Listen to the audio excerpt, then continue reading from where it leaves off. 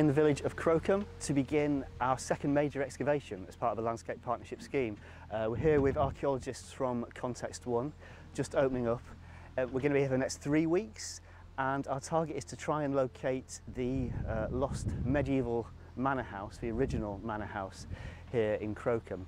Its exact location is unknown, so we've been here looking at our LiDAR results and also done some geophysics to try and pinpoint some targets as to where we think that might be. So we're going to open up a couple of trenches where it looks like there's potential rubble spreads which might be indicative of some demolition of an earlier building, and we're going to be here, as I say, for 3 weeks.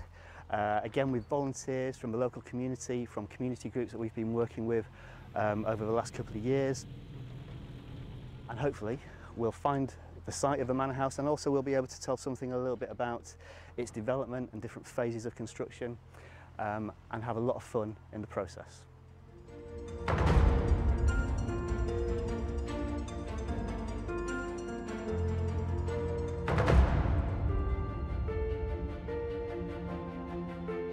Already in this trench we know that we have a substantial wall running down through here. It's been partially taken away, and what you're looking at is the rubble backfill, what we call a rubble fill.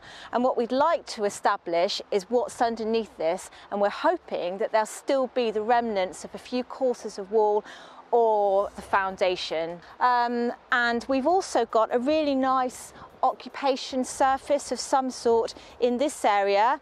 This could be within some sort of garden pavilion that is showing on a very early painting, an early 18th century painting on this part of the site, and potentially a wall that relates to that structure.